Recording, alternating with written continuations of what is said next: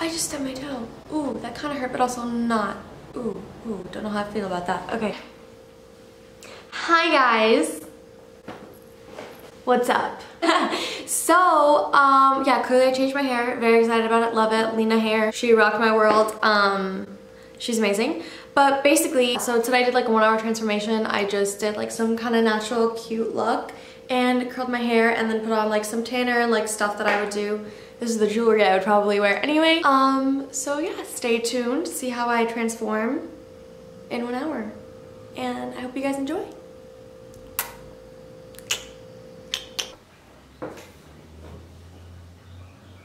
I'm very tired.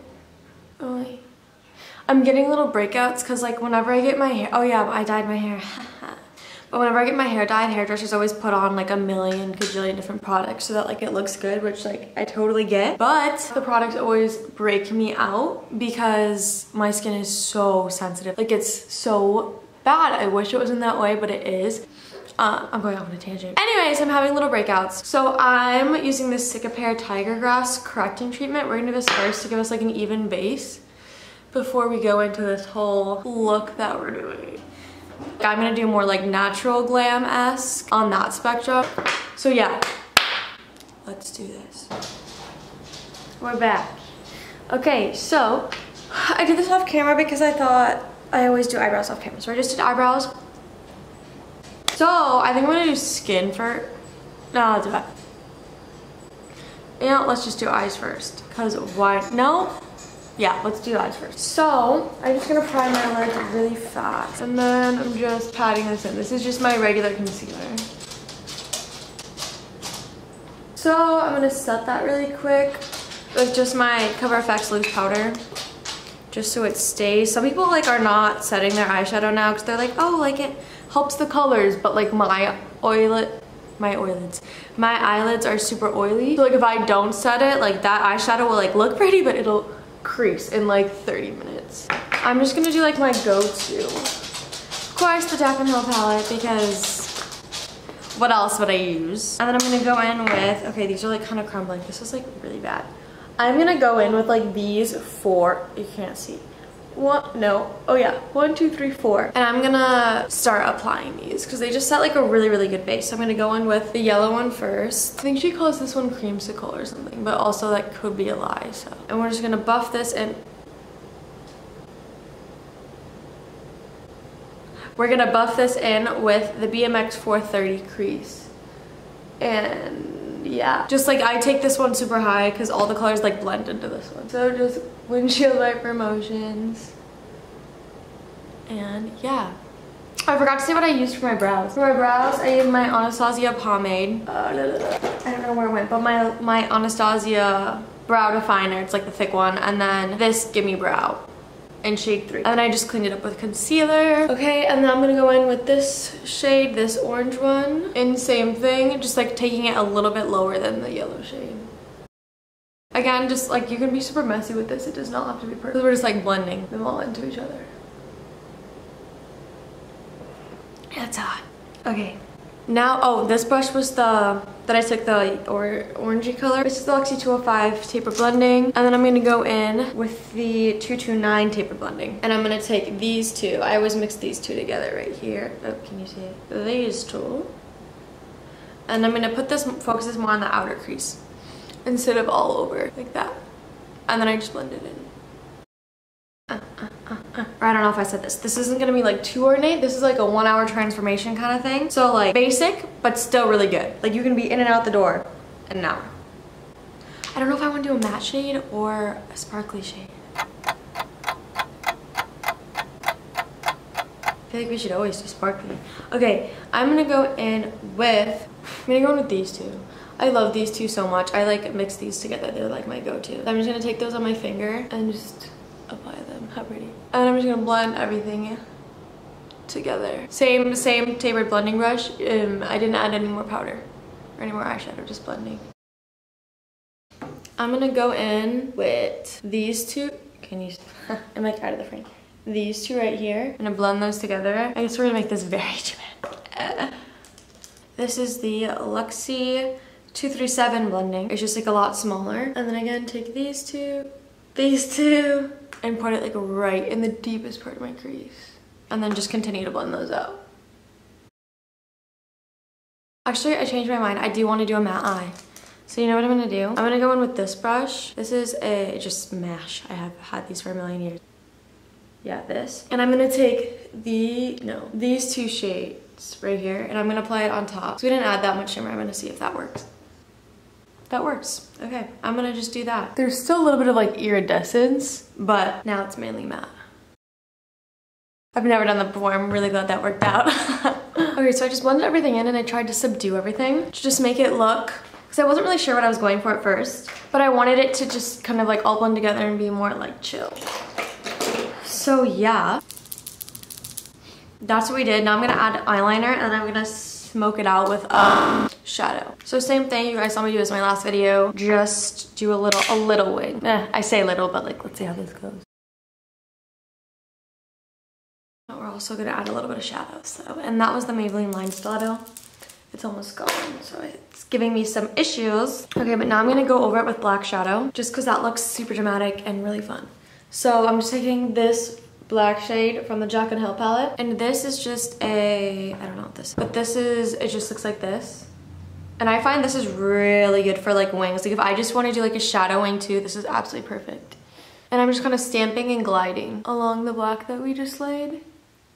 And that's it. It just makes it a little bit more blacker and a little bit more smoky. Ideally, you could do this with kohl liner too. I don't know where mine are, but because then it like blends out into like a whole thing. Okay, so now I'm just gonna go into the face and then I'll finish the eyes after. So first thing, I'm gonna use this Professional primer. It just looks like this. And just applying it right in the most porous areas of my face. My nose, and then like up here. Same old Maybelline 24 Hour foundation, and I'm just gonna stamp this all over my face. And you know what else I'm gonna do too? This is a little darker than I am right now. So my solution to that is, I don't have another foundation I wanna use right now. So I'm gonna take the Shape Tape and I'm gonna also dot some of this to blend in with it.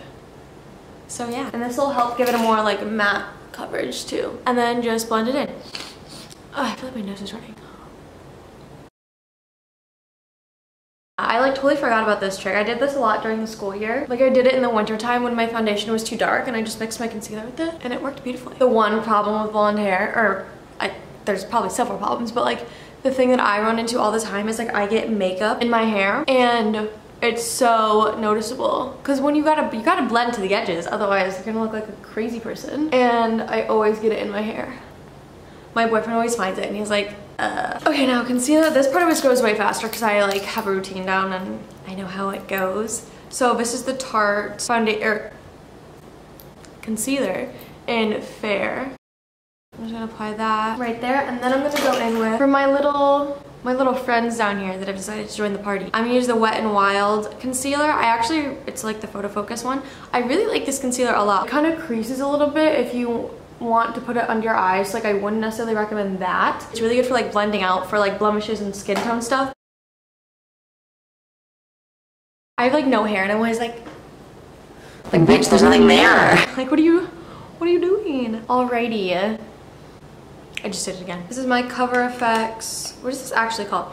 Cover FX Perfect Setting Powder. Ooh, yeah, that name is completely rubbed off. So I don't know the exact color, but it's kind of like a yellowy one. They have different skin tones though, if I'm not mistaken. So you just find the one that matches the skin tone, or is a little bit lighter than your skin tone. And the usual spots, you guys know how this goes. I'm concentrating the most, like right in this area, because those are where those bags really come out to play. And then my mustache, of course. And then I do minimal up here because, well, I watched this interview with Kylie Jenner and she says that she doesn't put like concealer or powder right here really anymore because it ends up like looking cakey and like you're wearing a lot of makeup. I'm just like very minimal. Oh, I forgot my contour kit. BRB. So now same old, but I haven't applied self tanner in a minute, so I'm gonna go in with the middle and the lightest. I don't know why I like feel like I need to mix them, but like it makes me feel better, so just like let me have that. And then same thing, hollows of the cheeks, because that's why you apply contour where you want the shadows to be. So you apply it like right up in there, the little fish face. If that helps you, then you make that when you're blending. But that just applies it. It really like thins the face out and makes it look snatched. And I've been doing this thing that I saw Desi Perkins do where she starts in the center and then works her way out. And I really like it. I've been doing it more. It just like looks more blended and like nice. So yeah. And for color matching too, for contour is typically more ashy. Like I know some people who use bronzer to contour, but like ideally you would use something a little bit more ashy, but also like matches your skin tone. And then for like under eye powders, you want those to be like a shade or two lighter than your skin tone, because you want it to bring it forward, to bring it out. Nose contour brushes. Okay, so I'm gonna use these two. This is the Luxie, oh wait, that contour brush. This is the Sigma Large Angled Contour F40. And then this bad boy is the Luxie 231T. Okay, I have a hair somewhere. I feel it. Oh, it was like baked into my skin. So I'm gonna take this, same thing, into the lighter ones. This one is just like barely angled, so it kind of helps. I've tried to do it with like a more angled brush and it just kind of like messed me up, so. And then again, just start up and then work up by the arch of your brow. Or not the arch of your brow, the start of your brow. Also, I've realized it's much easier to control everything with powders than it is with like creams. At least that's in my opinion. Okay, and then I've been using this one for highlight. This is the 207T. And then I'm just mixing it in with the two lightest shades, like the banana color, and then the highlight one. And I apply it to the sides and then later the center. That's okay for right now. No! Okay, I seriously do drop something in literally every single video, but that one was a brush, so I'm just gonna leave it there. Okay, bronzer now. Okay, I'm gonna go in with the Makeup Forever Pro Bronze Fusion. It's so pretty. I might buy another one. I was gonna like go and buy like a new bronzer and like test out like the Morphe ones or whatever, but like this bronzer is so good. So I'm just gonna go like this. Really just press it in there. And then apply it to my cheeks. I definitely took this bronzer for granted because I saw like Jordan Lipscomb use it, and then she was like, oh, like I love it so much, and I was like, okay, I have that and I don't love it that much. And then once it broke, like I keep reaching for it all the time and I'm like, I miss it. It just has like a nice little sheen to it. I just now like reconvinced myself to buy it. I'm definitely gonna get it. So just blending down the neck too, so that we match like a little. And then I'm gonna go in with the ColourPop one. I'm just gonna go in with a little bit of this bronzer. This is the Golden Moment bronzer. Just warm things up a little. I feel like my neck, I'm definitely gonna have to apply tanner to my neck because she's a little bit paler. Get rid of that double chin. Okay. So, I mean, technically I didn't really apply anything in my cheek area because these actually aren't that bad of a powder, and I don't have that much powder in my cheek area. Yeah, it's still really tacky right here. Okay. I'm gonna go in. I just love these so much. I like reused this one, or like I used this one for the first time in a long time yesterday, and I was like, wow, I forgot how good these were. So I'm gonna go in with Beam and Dawn and just put them on my cheeks. And then that one is Beam. And I'm gonna do a little bit of this one because this one is like so dark. It's really good when you're tan though. Like literally just like that. Okay, and now I'm just blending this in. This is the, again, rubbed off, but like small dense synthetic brush that I'm using to blend it all out. And this sets like powder anyway. I mean, like trying to justify doing cream over powder even though I say every video not to do it. It's fine. I'm just gonna go over it with the Beauty Blender and blend it all in. Just take this brush again and like blend the bronzer area into the cheek. Okay, I've been like continually going in with this super, you know, after like 17 videos, you'd think I know how to say this, super shock cheek and double down.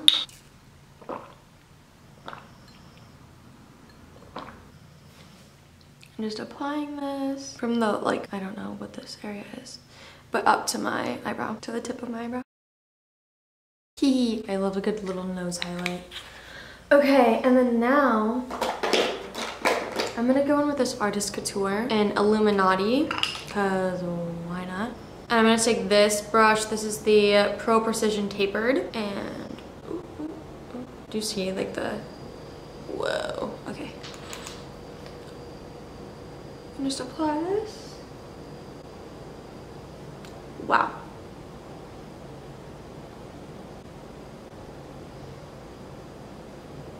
Highlight has recently taken over my life and I'm really not mad about it. A little bit to the nose. I'm gonna go back in. Oh, I'm gonna also do this one. This is the Becca, because I'm an addict. This is the Becca Prosecco Pop. I'm gonna go in with this little fan brush on top. And apply it to the same area. So I'm gonna finish my under eyes. I think I'm gonna go in with like the same colors. Like I'm gonna take this blending brush we used earlier and use that orange shade and just drag it underneath. And then I'll take, same thing, the shorter blending brush we use. And these two colors right here, right next to them, and same thing. I'm going to use this little guy, this little synthetic brush, and mix these two inner ones, or top ones, and put it in my inner corner highlight. And also brow bone. Inner corner highlights I feel like are super underrated. Like I've literally been like stopped in my track and like I've asked someone like, what's your inner corner highlight? Because that is so bomb. Okay, and then I'm gonna use Prosecco Pop and put that on the inner and brow bone too. Just to add a little more shimmer. And then I'm gonna blend it out just because it gets super like separated right there.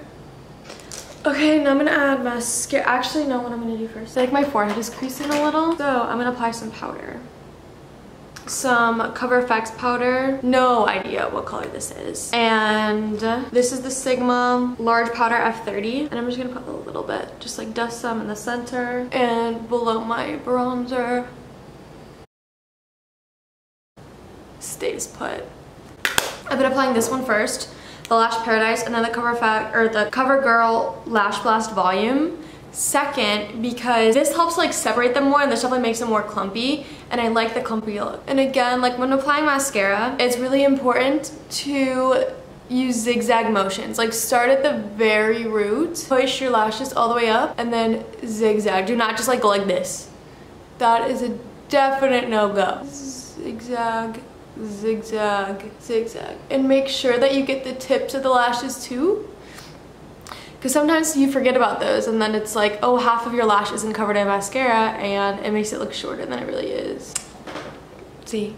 Okay, now I'm gonna do it the other side and I'll be right back. Okay, so I finished applying mascara. Okay, so I'm gonna do lips first though. I'm going to do, this is the Whirl MAC lip liner. Same thing you guys have been seeing me doing. This is like my favorite lip right now. So I'm just gonna like overline my lips like a little bit and then put the lip gloss on top. Okay, I'm gonna apply, this is the Buxom Lip Gloss in Amy. Sick, okay. So next thing I'm gonna do is, I'm gonna do hair, but also I'm gonna spray myself with this Airbrush Legs Sally Hansen stuff. This stuff is amazing. And it'll just give me a little bit more color. You just spray, and then you just rub it in. And like, you best believe like this 1 hour transformation, like I'm gonna go in looking super pale and I'm gonna come out looking like a goddess. Okay, my like necklace. Should have thought this through. It's fine. It's really pretty easy to rub in too. And my arms. Same thing, like technically it's supposed to be for legs, but like I use it on my entire body. Which is probably why I run out of it so fast. But like it's so good. Especially if I don't have time to tan, or I was too lazy to tan the night before, because I definitely could have, but I just was not feeling it last night. So this really helps. Oh. This is in the color Medium Glow. It's amazing. And I love it so much.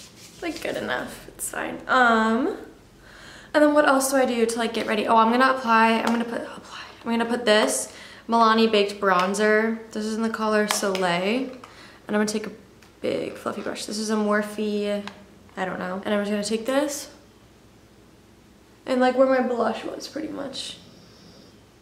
Apply this. Just like helps a little bit. Bring everything together. Okay, so now we're gonna do hair. I'm just gonna do some, I literally look like a little sheepdog right now. Or a soccer mom, one of the two. I'm just gonna do some loose curls and we'll see how that goes. I have this is the New Me something. It's like titanium barrel and I couldn't tell you how thick this is either. I have no idea. But basically, I would brush my hair first, but like I don't want to, so there's that. Also, if you have 1 hour, like maybe you don't have time, you know what I'm saying? So basically all I do is wrap it around, hold it for like roughly 8 seconds, let it go, and then I hold it like this. Just so that the curl cools in your hand and it stays better. And then I'm also gonna alternate, like this one I'm gonna wrap forward, and the other one I wrapped back. Oh, the ones by your face always wrap backwards because that just like looks way better and it gives you like, I don't know, blowouts. When you get blowouts, that's what it looks like. But if you curl the ones framing your face towards your face, it won't look as good. Trust me, this reaches. Woo! We're getting a little close and personal. And now this side.